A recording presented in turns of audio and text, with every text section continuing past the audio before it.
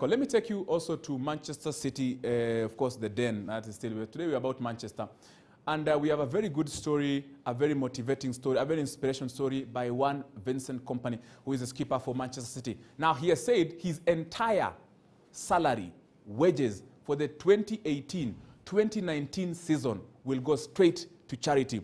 Of course, he runs a charity that helps the homeless people in Manchester. And so far, that charity has been able to give 130 people houses and homes, decent homes.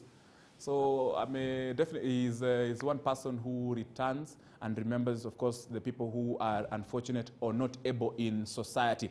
And remember the father, Kompany, in Belgium, he is a mayor, if I'm not wrong. Yeye ni mtu mkubwa sana, is a leader in Belgium. So you can see, just runs in the family. Congratulations, of course, to Vincent Kompany for such a noble cause.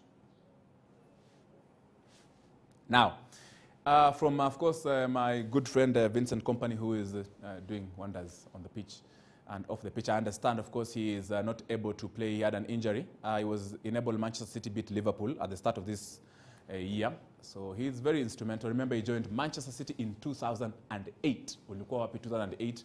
Nilikuwa nimeanza internship K24. Now, just before I bring in Mercy CI,